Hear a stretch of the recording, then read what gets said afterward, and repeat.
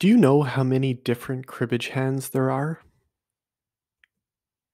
This many. 20,358,520 different 6-card hands that can be dealt from a standard deck of 52 cards. That's quite a few.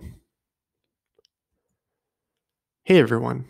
In this video, I'm going to talk about flushes and why they're not really that important, but also why they can be. And I know that's kind of a non-committal stance, but I'll explain. And before I get into the video, just a quick thank you for all of the likes and subscribes. I really appreciate it. I don't earn any money from this channel. I just do it because I enjoy cribbage and I hope to pass along some tips and info that maybe you didn't previously know. So thank you. If you've come this far, you probably already know what a flush means in cribbage, but let's quickly blast through it anyway. A flush is 4 or more cards, all of the same suit. For example, 4 diamonds. If you hold 4 cards of the same suit in your hand, you score 4 points. If the cut card, some call this the flipped card, is also the same suit, you score 5 points. Flushes aren't counted during the pegging phase, and in the crib hand, only a 5-card flush will count. The 4 cards in the crib and the cut card must all be the same suit. I don't know about you, but this has always been somewhat of a weird rule to me personally, when you consider that you get to pick the 4 cards you keep in your hand, while only 2 are your choice for the crib. So given that crib flushes are less common, in fact they're downright rare, I think a 4-card flush in the crib should count. But I digress. To talk about flushes, we need to do some math, so we're going back to math class. The way we calculate how many different cribbage hands there are is by using a combination formula, and it looks something like this. N choose K. N is the number of objects in our set, and K represents the number of objects we're choosing from that set. The formula is N exclamation mark, just kidding, that's the symbol for factorial, N factorial divided by K factorial multiplied by N minus K factorial. If you remember back to math class, factorial is a mathematical operation that says to multiply all whole numbers from our chosen number down to 1. So 4 factorial, as an example, means 4 times 3 times 2 times 1. That equals 24. So in this case, our n value, the number of objects in our set, is 52, because there are 52 cards in a deck of cards. Our k value is 6, the number of cards we're choosing out of those 52. So when we punch that into our calculator, it looks something like this. And our calculator gives us 20,358,520, the total number of possible 6-card hands. Now let's calculate how many flushes exist. Let's start with 4 cards of the same suit. Out of 20,358,520 possible hands, how many of those contain 4 cards of the same suit? Like this example. We use the same combination formula. So in this case, our n value, the number of objects in our set, is 13, because there are 13 cards in each suit. Our k value, the number of objects we want from that set, is 4, so 13 choose 4. But we're not done. We need 2 more cards to make up our 6-card hand, and those 2 cards can come from any of the remaining 39 cards in the deck, so 39 choose 2. And last, there are 4 suits, and we're choosing one of them.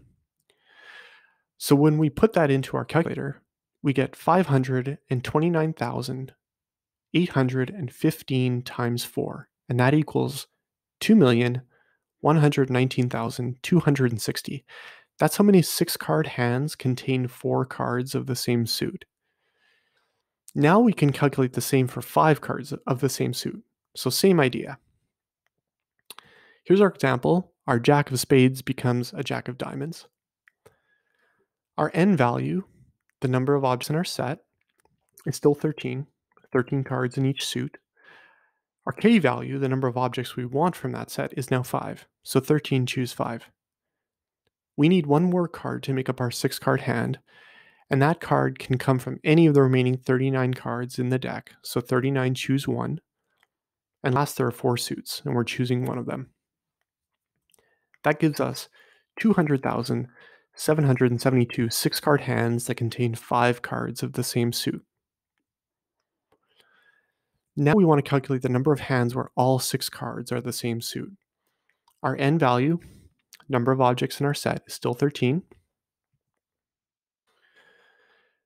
K value, the number of objects we want from that set, is now 6. So 13, choose 6. We don't need any more cards to make up our hand because we already have 6. So that gives us 6,864 hands where all 6 cards are the same suit. Now we can add those together to give us the total number of hands that contain a flush possibility. We add our numbers up and we get 2,326,896 hands that contain a flush. We're almost done the math. There's just 2 more calculations to go. To determine the likelihood of getting dealt a hand that contains a flush, we take the total number of flush possibilities, which we know is 2,326,896, and we divide it by the total number of possible hands, 20,358,520. That gives us 11.4%, which means approximately 1 out of every 9 hands will contain a flush possibility. Conversely, the number of hands that won't contain a flush is 88.6%, or approximately 8 out of every 9 hands won't contain a flush. We can view this as a pie chart. Our pie is the total number of possible 6-card hands, 2,358,520, and 89% of that pie is hands that don't contain a flush, 3 or fewer cards of the same suit. The small slice of pie that contains a flush possibility is 11%. Those are hands that contain 4 or more cards of the same suit. If we look at the 89% of hands that don't contain a flush, if flush points cannot be scored with these hands, that means suit is relevant and we can get rid of it, leaving us only with card rank, ace, 2, 3, and so on.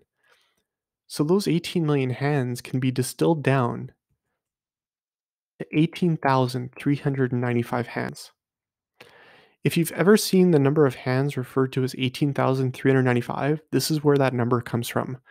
This number represents nearly 90% of all possible cribbage hands, unsuited, ace, ace, ace, 2, 2, all the way to queen, queen, and 4 kings. So now we know cribbage flushes represent a small proportion of total possible hands. On average, 1 out of every 9 hands will contain a flush. But that doesn't necessarily mean they should be disregarded entirely. So let's look at one example of a hand that contains a flush and see what we should discard. Our hand here is 2 of clubs, 3 of diamonds, 3 of spades, and the 5, 7, and jack of diamonds. So we have 4 diamonds here, which is a flush. Let's see if keeping the flush is our best strategy. And to do that, we'll calculate the expected averages. As dealer, we see that keeping the flush and discarding the 2, 3 to our own crib is our best option because it will maximize our total point potential. We would be keeping, on average, nearly 11 points in our own hand, and on average 7 points in our crib hand. The expected average for this hand is 17.83 points, which is over 2 points more than the next best option, keeping the 2, 3, 3 jack and discarding the 5, 7 to our crib. So keeping the flush is the way to go here, as dealer. As the non-dealer, the best option is to keep the 3, 3, 5, 7 in our hand and discard 2 jack to the dealer. So keeping the flush is not the best option here. In fact, if we were to keep the flush here, we would be losing out on 1 point. We're essentially giving it away, and we don't really want to do that. Remember, all it takes to win a game is 1 more point than your opponent. So we want to keep all the points that we can and try not to give any. So to recap, there are 20 million different 6-card cribbage hands. Of those, approximately 1 out of every 9 hands will contain a flush, 11%. 89% of the total possible 6-card cribbage hands do not contain a flush, so that's approximately 8 out of every 9 hands. Of these 18 million hands, suit doesn't matter because flush points cannot be scored. Therefore, only rank matters, for example, ace, 2, 3, 4, and so on. And that leaves us with 18,395 unsuited hands, from 4 aces and 2 twos to 2 queens and 4 kings. For flush hands, the best strategy is to use expected average to calculate which discard option will maximize your hand point potential. So flushes don't happen that often. You might get one in a game, you might even get two, but the next game you play, according to the law of averages, you probably won't get one. So flushes are still important, but they're not super important. As always, thanks so much for watching. If you liked this video, please hit the like button. If you really liked it, please subscribe. See you.